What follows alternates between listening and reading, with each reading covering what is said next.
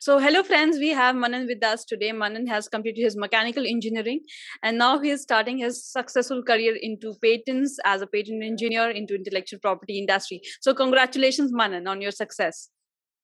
Thank you so much, ma'am. Thank you so much. So, Manan, how are you feeling? Because traditionally mechanical engineers don't enter into patent or IP industry. So, how are you feeling coming that you have chosen a different profile and you have got success in that? Yeah, I'm feeling really excited about this moment right now because I have never seen any any mechanical engineer in my context anywhere entering into this field. And I was thinking about applying technical skills into analysis and as well. So yeah, it is a very precious moment right now. Great, awesome. So, coming from mechanical engineering, how you decided? Because we are trying to educate more and more mechanical engineers every day that patent is a good industry. But how you made your decision to enter into this industry?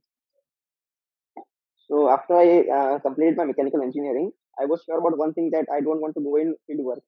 And I knew that I want to do some office work, and I knew that I'm good at analytical skills. So I was looking for a field where I can use my technical skills as well as analysis.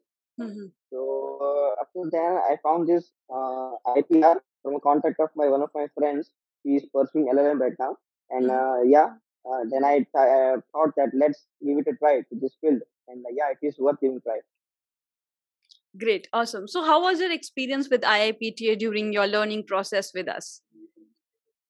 Yeah, so yeah, it was a new field for me. So the video lectures which IIPT has already uploaded and the live lectures, they were really helpful. The uploaded videos were very clear in the concept, so simple, and the live lectures taken by guided seniors, they were really experiencing to get the real knowledge of how the things work in it. It was really helping to me a lot of new things to understand about. And how was your placement experience with us? Like when you your interview was scheduled, I think you were in touch with Dhyani ma'am or Minakshi ma'am. Yeah, ma'am, exactly.